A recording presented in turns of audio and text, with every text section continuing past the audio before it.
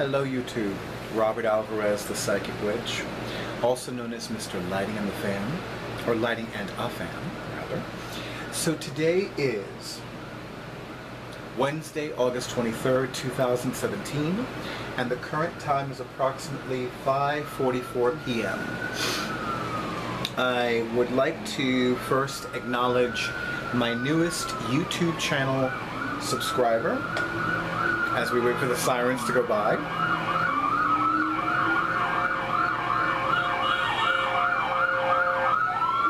Living in a city.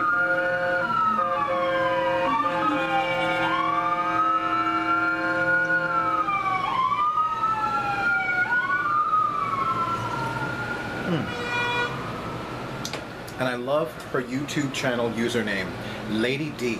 I love it, Lady D. You know that's a party, Lady D. And of course, something beautiful is on the horizon. Yes, I only have one new subscriber. I hard to believe. Oh, but that's okay. You know, I'm happy that I have more than 100, and that makes me very happy. So, let's see. First of all, I want to talk about several things in this video.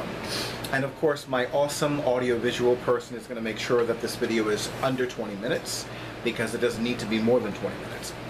So that's number one. Number two, you know,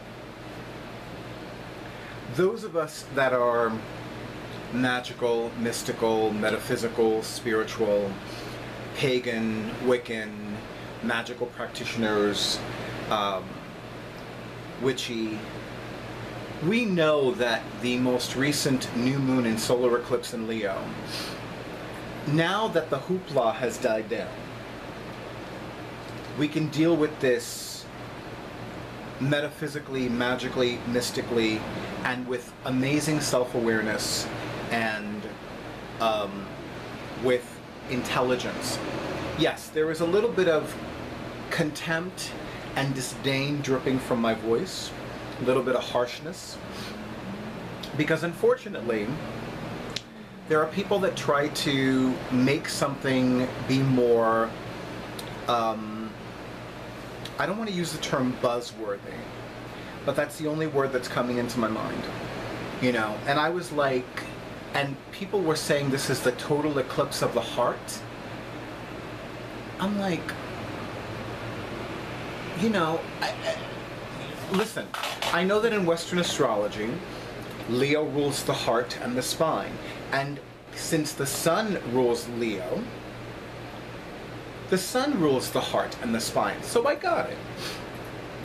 But I remember somebody was like, somebody sent me a text message writing, you know, have a great total eclipse of the heart. And I'm like, what is this? Now, I know it's a song. In fact, it's ironic. I almost never watch motion pictures, and yet I'm well aware that that is a song that's part of the Footloose motion picture soundtrack. These days, I'm more familiar with television show soundtracks as opposed to motion picture ones. So I know that it's a song, but it just blew my mind. Like, people are trying to, like, you know, I don't want to say, I don't even know if the right term is commercialized, but again, I'm going to go back to buzzworthy. It's like, you know, what's an appropriate soundbite for a social media platform? And I'm just like, really? You know, so that nonsense, just like, whatever. Now, I will tell you that I also was one of the few people in my area that did not look directly at the sun before the eclipse, during the eclipse, and after the eclipse. In fact, I didn't look at the sky at all, unless I was in an area that was shaded and I was looking at clouds and sky. But I will tell you, I was wearing sunglasses because it was very bright and sunny outside, and I did need to run a few errands that day. So I couldn't help but notice that these areas of my eyes, these in particular, had this irritation. It wasn't especially painful, but it was an irritation. I wouldn't say that it was a burning sensation, but it just felt very raw, and it felt very, for lack of a better term or phrase, overexposed. So I knew instinctively that that would fade. I knew instantly that that would be done with after the eclipse, and sure enough it was. And I don't know about your area, but it was super hot the following day. I'm like, you know, yeah. So now let's deal with this metaphysically and magically and mystically. So the energetic shifts that preceded this new moon and black moon, because it was the second new moon in Leo, and solar eclipse in Leo, were very powerful and very profound. It is my sense, and I stick by this, and this is not really a prediction, but this has been my sense for the last several weeks, that this particular astrological transit is ushering in a lot of positive, beautiful, powerful, and sacred changes. And it is also bringing to light a lot of nonsense. And, you know, I need to also acknowledge that I recently found out that Doreen Virtue is basically renouncing tarot, or rather she has renounced tarot, she's renounced mediumship, and she is renouncing other things as well. She has become very focused on Jesus, although for me, I can only refer to him as Yeshua, the Anointed One. I've never really called him Jesus. I don't really feel comfortable talking about Jesus in public, simply because a lot of people have a lot of BS connected to that divine being. So, you know, there's not going to be any "Jesus can save you" in my videos. Unless I want to do some massive clickbait, then, you know, that would be... Now, I ruined it. Damn it. Wanted to do some clickbait in the future. Anyway, but you know, I'm not angry with her. I'm not necessarily upset with her, but I'm disappointed in her. I'm disappointed because, well, to be perfectly blunt, I thought she was better than that. And yeah, there is a little bit of judgmentalism in that statement, and I acknowledge that, and I apologize if that offended you. I think that Doreen Virtue is wonderful. But she's a little less wonderful for me after having found this out. And I'm not sure how to deal with it. I think I'm still processing this. And I just jumped from one topic to another. So, yeah. So let me go back to the total eclipse. Let me go back to the most recent new moon, black moon, solar eclipse in Leo. So my divine guidance for me, but I do recommend you check in with your divine guidance for you as to how to deal with this afterwards, meaning in the last 2 days and onward, is to get as much rest as possible, remain as calm as possible, and acknowledge if things and people are irritating you, because I gotta tell you something. On Monday, every little thing that any person around me said or did irritated the fucking shit out of me. I was just like, and I was like, Robert, this is part of this eclipse. You have rising Leo, you have moon in Aquarius. Just take a moment, slow down, take a minute, slow down, don't kill anybody, don't ram them through a wall, don't pick up the largest object you can carry and throw it against them. That would be against the law. But every little thing. And it only had to do with people in close proximity to me. If it was somebody that was like across the street from me, or I was in a bus and I saw somebody do something stupid, didn't care.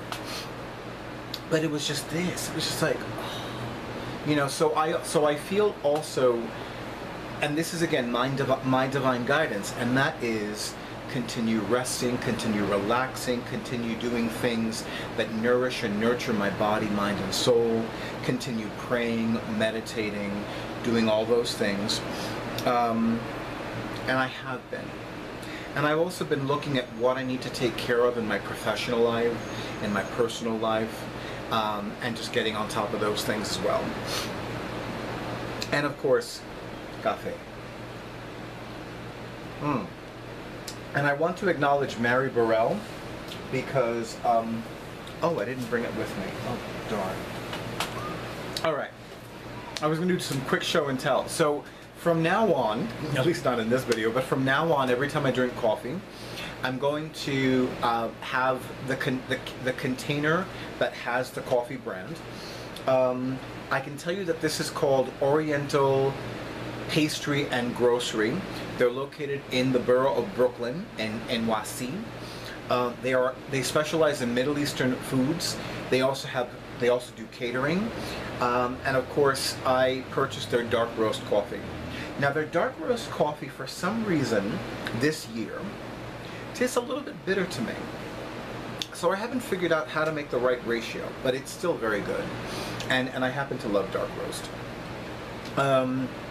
I've mentioned in previous videos that I am an initiated companion of Grove Argentum. Grove Argentum is a Manhattan-based chapter of both the Druid clan of Dana and the International Fellowship of Isis, as in the goddess Isis, which is headquartered in Clonical Castle in County Enniscorthy in Ireland. And it is an organization that was founded several years ago, actually a little more than 2 decades ago, if I remember correctly. And it was founded to acknowledge and celebrate the divine feminine. And with Grove Argentum, the matron goddess is the goddess Isis, the ancient Egyptian goddess of magic, witchcraft, psychic powers, healing love, and restorative love. I'm sorry, I just thought I saw something really funny. Sorry, I didn't mean to do that. The thing of it is that the priestess, the high priestess for Grove Argentum, creates something very beautiful. And she makes some, oh, I'm sorry, I didn't mean to like do that with my foot. I'm so sorry. Yeah, so, okay. I didn't mean to distract myself. I'm so sorry. Every year, I have the honor and pleasure of accompanying her on a pilgrimage to the stores that sell these fantastic Middle Eastern foods that are a part of the Isis rededication feast. And I love doing that with her. It's a lot of fun. I enjoy going to a part of Brooklyn that I don't normally go to. And I get to, and I love Oriental Pastry and Grocery because they always give us free samples of some of their pastries. And, oh, their honey cakes are so good. Their honey cakes are just so good. They're just like, they're moist, they're not too sweet, they're not undersweet, and my awesome audiovisual person is falling asleep. And if he starts falling asleep, I'm gonna go over time and I'm not gonna know that I'm over time. So ladies and gentlemen, I apologize that I needed to say that on camera, but now he needs to remain awake. Are you going to remain awake? Are you sure? Mm-hmm. You might want to sit up in your chair like I am, because if you do that, you'll start nodding off. It actually, by the way, YouTube, it actually does help to sit up straight. No, to sit up firmly erect, no straight. And to be, yes, and to be quite erect in your posture. It helps. So, anyway, quick sip. So, rest, relax, nurture your body, mind, and soul, and also engage in spiritually uplifting activities. I love that recommendation. It works for me, it works for my clients, it works for my students, it works for my loved ones, it works for me, etc. Okay. The thing with Doreen Virtue, I honestly am still very mixed about it. I don't feel led to use her Oracle card decks and tarot decks right now.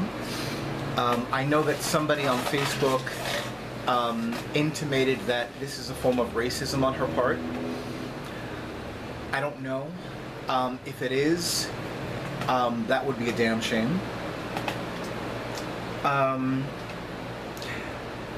And I must admit, oh, actually, some of you were like, Facebook? He doesn't use Facebook anymore. You're right, I don't use Facebook anymore. However, I have a phenomenal personal psychic advisor named Roger Pratt who continues to use Facebook. He pointed this out to me. He actually took a screenshot and sent it to me. And I'm happy that he did, because you know what? I would want to know about this. I would absolutely want to know about this situation with her. I hope it is not racism. I hope and pray that it's not racism on her part. Unfortunately, now more than ever, there is just way too much. And I don't like to be political publicly, and certainly not on my YouTube channel. But I definitely feel like this black moon, new moon, solar eclipse in Leo is also ushering in a painful awareness of what is not working, both in this country and on this planet. And I think that a lot of things are going to be changing, and some of them may be changing to the point that it's like,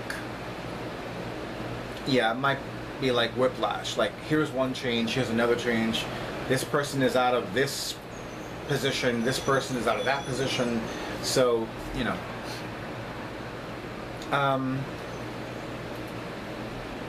And I did promise you this video would not be more than 20 minutes long. So I'm going to get a time check.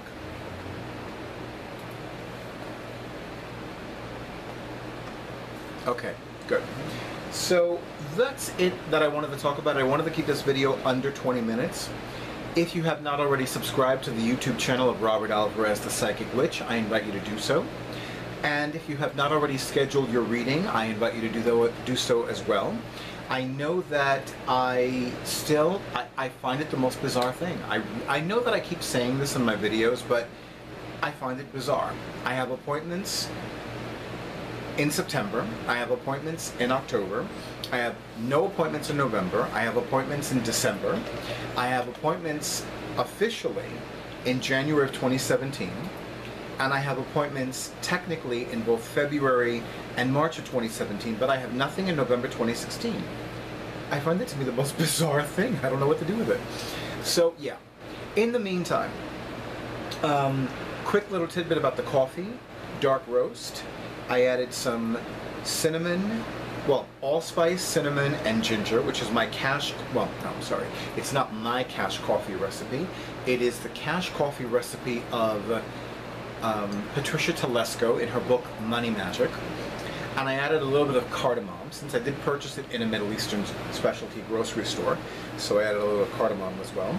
And I added cream, heavy cream, and honey. Clover honey to be precise. And yes, even in spite of the bitterness, this coffee is so good. So YouTube, thank you so much for honoring who I am and what I do. I wish you many blessings, many gifts, many miracles, and a beautiful day and week and weekend too.